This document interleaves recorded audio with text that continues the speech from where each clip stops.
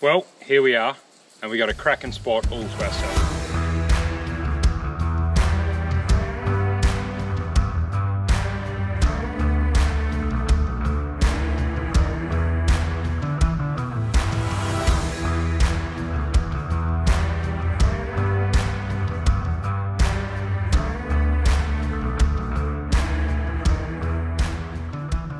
I haven't been down this way for a couple of years, and I can't tell you exactly where this way is because I'll probably get shot by a local. But we're several hours down south of Perth, Western Australia, and I've been dotting in and out of every single campsite I could find with river access along this long stretch of river that snakes through the southwest. And I reckon I drove in and out of about 20 different sites, and every single one was occupied. This is the first one I come across in probably 2 to 3 hours of ducking in and out of full drive tracks down to these sites to find this one. And this one is awesome. It's a good stretch of river there as well. And I've already seen a big marron in the water down there when I was throwing a net in, so that's pretty promising. I was starting to get a little bit concerned actually, because it's $50 to get your marron license in WA, and you've only got a really short window. It's about 4 weeks. And it's taken me a couple of hours to find a site. Today's the first day that the marron season has opened, and I thought I probably wasn't going to find a spot. This was one of the last spots I was going to check before I probably gave up and head back to the camp for the night, which is on Mum and Dad's property in the southwest, probably half an hour or so from here. Anyway, regardless, I found a spot, but it was seriously scratchy getting into it, and some pretty hectic, tight full drive tracks as well.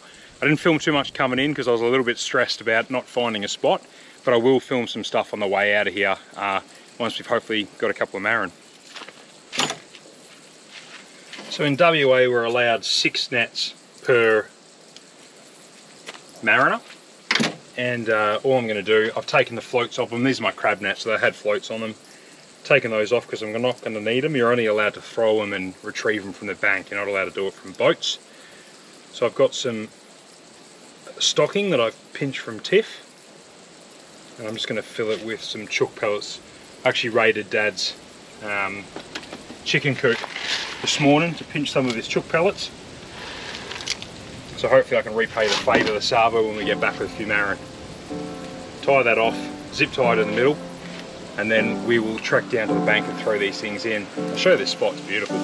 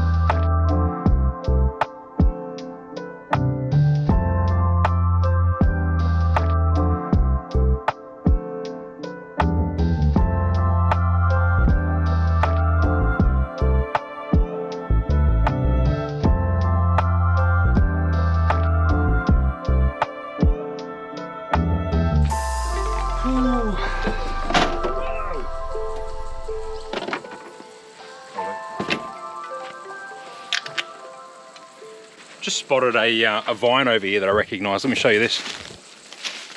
Passion fruit vine, and there's fruit dripping all over it. Obviously someone's been eating passion fruit here at camp and been spitting their pips out. Pretty cool. Not quite ripe yet though.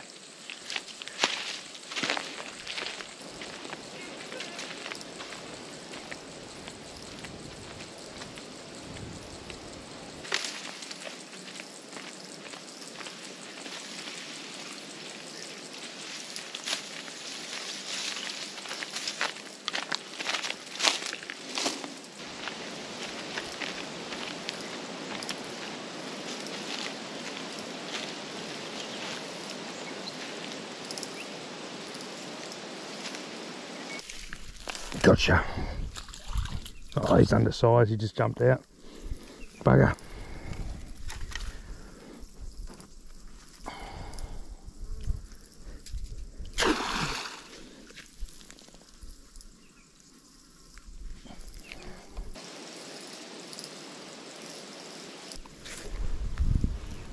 Oh yeah.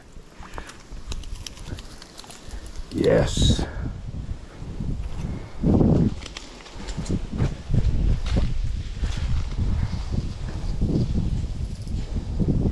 Well, I think I just dropped one undersized one, but I've just managed to pull up successfully one size one. I'll keep him for now. If we get some bigger ones, I'll throw him back, but that's a promising start. Stoked with that. We're eating marron.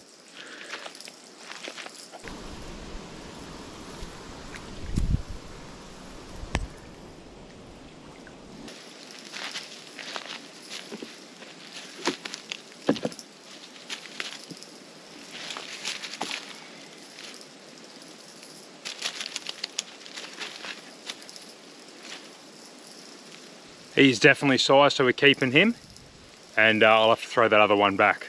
So he's definitely sized, so we're keeping him. That's 2 on the board now. That's a feed. Anything else is a bonus. I end up with 4 keepers, so no monsters amongst a lot, but 2 pretty good sized ones and 2 that were just oversized. So really happy with that. Anywho, one of these I still need to get on ice, so let's get that done, and we'll take them home with us and cook them up. Oh, I'll show you some of this full drive track on the way out. Not the gnarliest track that I had to do today to get in here, but still pretty cool.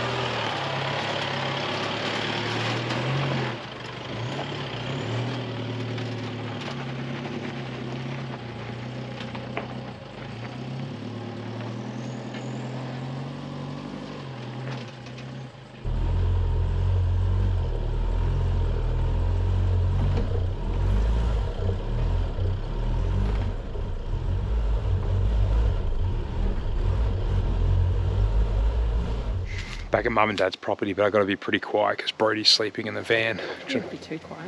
You reckon? No, you want to hold that for me? So you've never seen one, Chloe? And have you never eaten one too? No, never. Really? No, I don't think so. Wowza. You've never caught any for me? No, I haven't been marinating for years. It's harder than I remember. That took ages.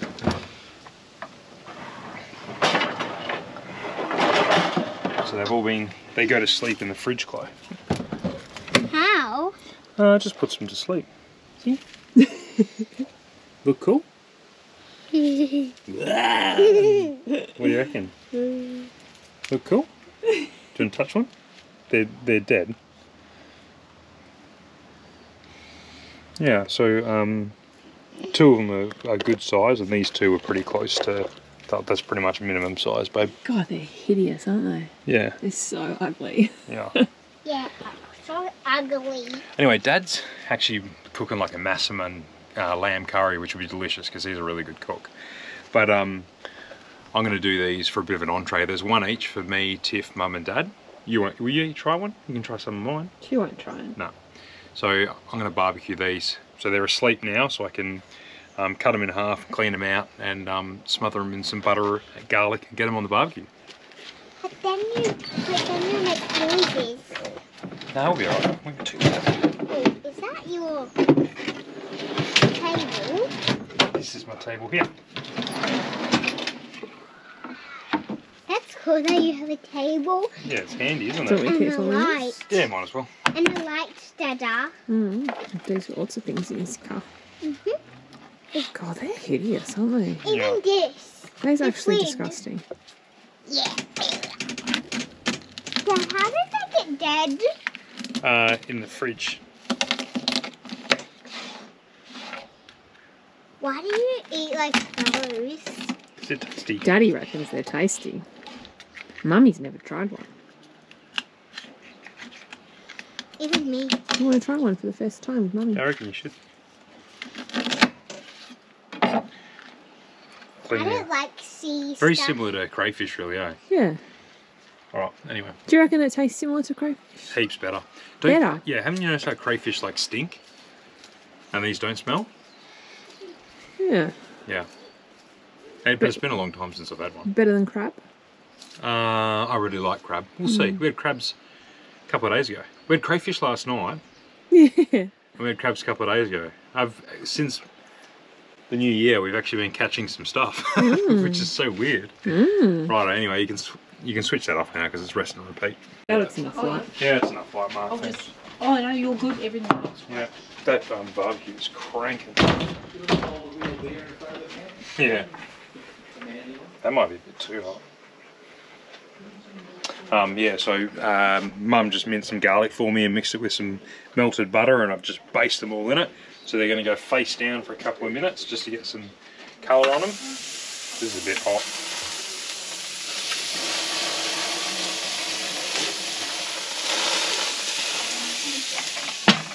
Oh. You just burnt the lampshade. No, I don't think so. Did I? Oh, I might have done. Just spin it around. Yeah, so probably just 5 minutes or so on that side, and then I'll flip them over. I'll rebase them with more garlic and butter, and then I'll show you what they look like.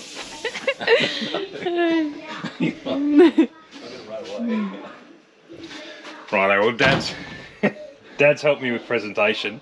He's just tried to get something out of the fridge, and he's dropped the whole Weber, so they've ended up all over the floor and everything. I'm not quite sure if they're cooked. They look like they're cooked. We'll give them a go.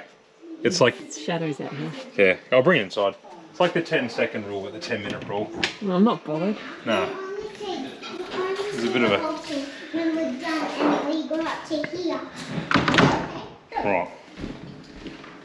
Ella and Zoe is... I think they look like they're cooked though. Right on. You trying one? It's my first time. Which one do I? What do you want? So it's good that you had crayfish last night.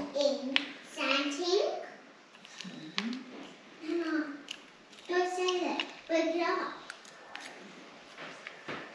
Tastes like garlic and butter.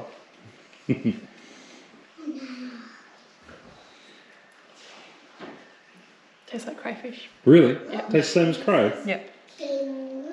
I reckon. Okay. If anything, maybe the meat's a little bit like less flavourful. Yeah.